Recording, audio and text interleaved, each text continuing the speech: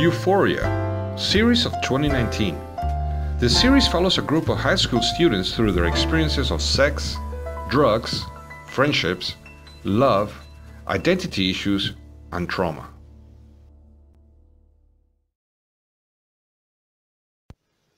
Hi guys, how are you? First of all, I would like to welcome you to our channel and to thank you for watching this video. I'm taking this opportunity to recommend you a show that we just started watching in 2020, which is called Euphoria. In the beginning of the video, I left you a small plot summary of this fantastic series that has actually become one of our favorites. But let me give you some more information about this great show. Euphoria is an American teen drama series based on a series of the same name from Israel that was released in HBO on June 16th of 2019.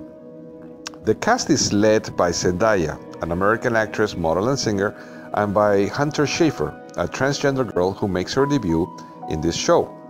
Zendaya plays the role of Rue and Hunter Schafer of her friend Jules Vaughn. The series is pretty graphic, sexually speaking, and because of that it has been considered controversial.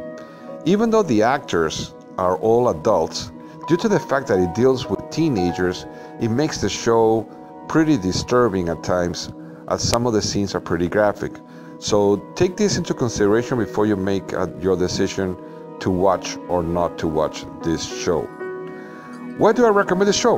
Well, the plot is interesting, the acting is superb, and the plot itself keeps you interested throughout every episode. So those are pretty much the reasons why I recommend this show, and if you haven't seen it, go ahead and watch it. The first season consists of 8 episodes, and there's no release date yet for the second season. It was supposed to be released in 2020, but due to the pandemic, it has been moved to 2021. The taping of the new episodes have just started this past September. So, just like many people, I'm waiting, for the next season to be released sometime in 2021. Well, guys, I hope you liked the video. If you didn't, just go ahead and give me a dislike. But if you did like it, give me a like.